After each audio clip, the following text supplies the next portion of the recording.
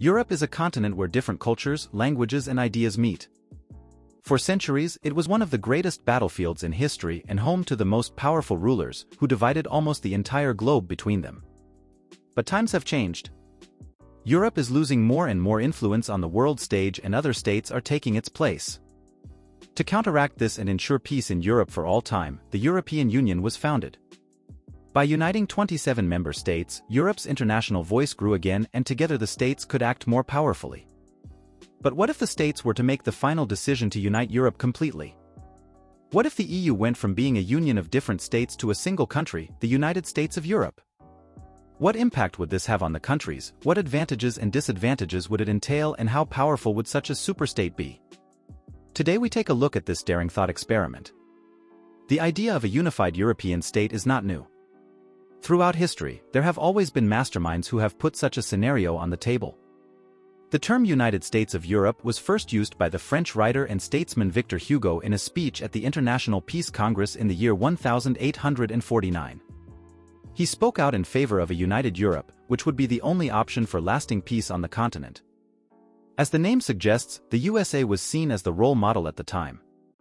And he predicted the creation of a European Parliament and a European currency, which was actually implemented around 150 years later, albeit not in a unified state. The idea of a United States of Europe was then repeatedly taken up by various politicians. In the year 1929, for example, the French Prime Minister proposed a federation of European nations in a speech to the League of Nations, the forerunner of the United Nations. And Churchill also used the term United States of Europe in a speech at the University of Zurich in the year 1946 as the only guarantor of lasting peace on the continent. Interestingly, he did not necessarily see Great Britain as part of this. Instead, he saw his country, together with the United States and the Soviet Union, as a kind of arbiter over the united European entity. So the British have always liked to cook their own soup. But the vision continued to grow in the minds of the politicians of continental Europe, and bit by bit the European Union emerged.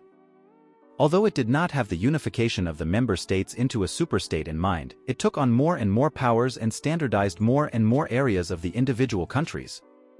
It is therefore not surprising that there have been repeated calls for a complete unification of the EU in recent years.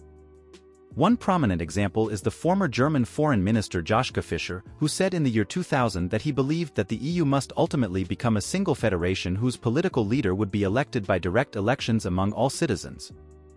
And a number of organizations, such as the Union of European Federalists, the European Movement International and the Volt Party, have also emerged to advocate an even stronger union of states.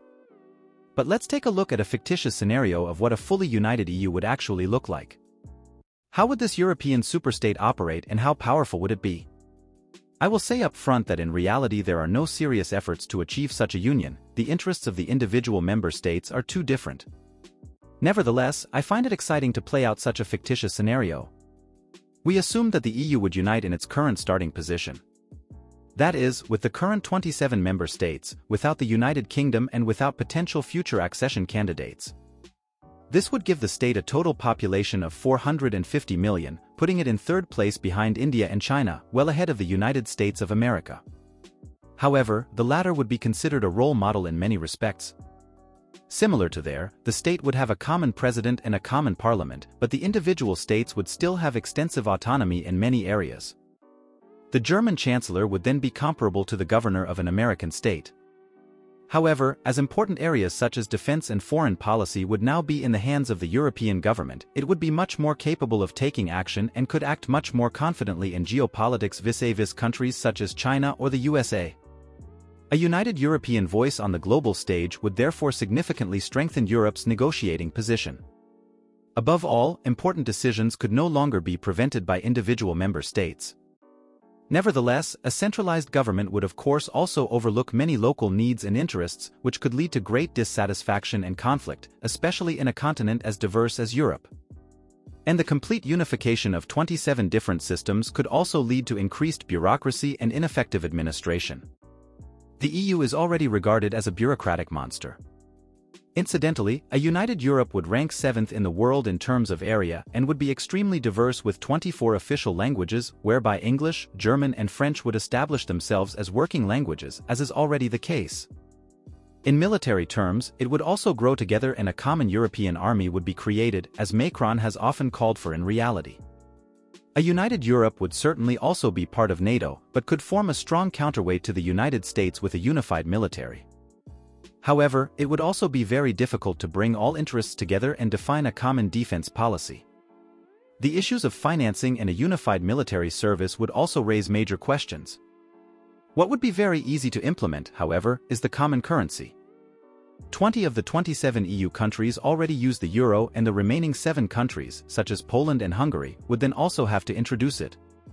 And a united European state would also be an incredible power block in macroeconomic terms. In the year 2021, the EU's GDP amounted to 14.5 trillion euros, making it not too far off first and second place, namely the USA and China. A complete unification of the economies of all EU countries could lead to further economies of scale, which would certainly increase GDP even further. In addition, a united Europe would be in a strong economic negotiating position, putting it on an equal footing with China and the USA.